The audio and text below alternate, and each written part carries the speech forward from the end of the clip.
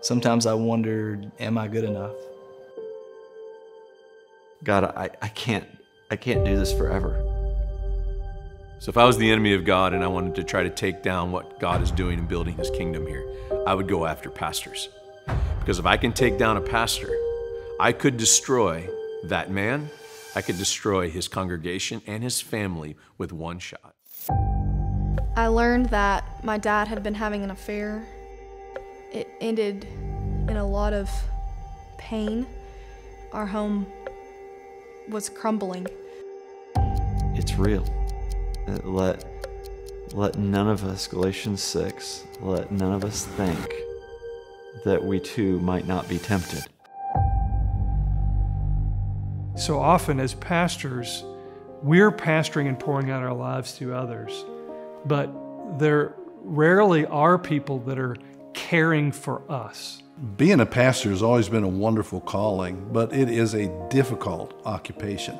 It's become increasingly difficult today. Why is pastoral ministry so uniquely hard? Because it is inherently a call to die. A call to die a little bit every day for the sake of the flock. Practical shepherding exists for just the regular, normal pastor. The last stats that I have seen is 85% of churches are 200 or less in the church. That is the normal average pastor, and that's who we try to care for. I appreciate the fact that Brian emphasizes shepherding.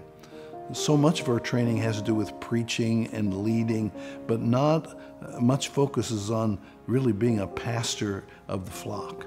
Well, coming out of seminary, you have so much theory in your mind about church ministry, pastoral ministry, but practical shepherding is true to its name because it's all bent on being very practical, tangible, helping you with the day-to-day work of being a shepherd. Practical shepherding serves pastors in a variety of different ways. You have one pastor who's just simply wore out from the grind of ministry because he's carrying his own personal burdens, he's carrying the burdens of his whole congregation. That grind just wears any pastor out over time. A pastor's wife sees everything happening, but can't do a thing about it. But we also care for pastors who are in crisis, pastors who are deeply depressed. If we don't have healthy pastors, we won't have healthy churches. And if pastors aren't given the tools to endure the hardships of ministry, then they'll drop out like the statistics show. My persevering in my current place is owing in part to God's grace through practical shepherding. To pastor pastors, you have to have a pastor's heart.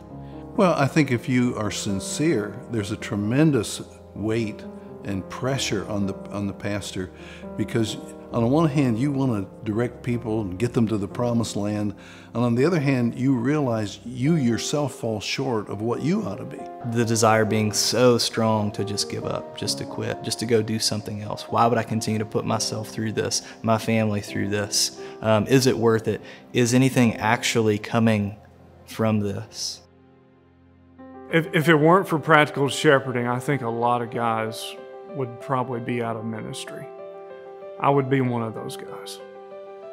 We will be more equipped to serve the sheep that Christ has given to us to care for if we ourselves are cared for. I think the global impact of practical shepherding gives evidence that this is a unique need that is not being met. Practical shepherding is vital because it brings the resources of ministry to ordinary pastors all over the world. So I don't want pastors to just get by and survive.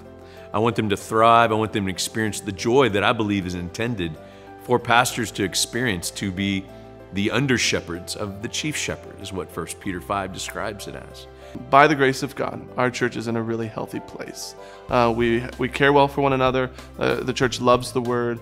The church cares not only for each other, but for those outside in the community. One day you'll stand before Jesus and give an account of every person for whom you are called a shepherd. So when I think about who practical shepherding is or what they've done for me, and I think about the specific and very practical rubber meets the road type ministry challenges that they've helped me to overcome and to better care for my people in. Jesus has worked through practical shepherding to change my life and to keep me in ministry and to serve the Lord and His church. I'm so thankful.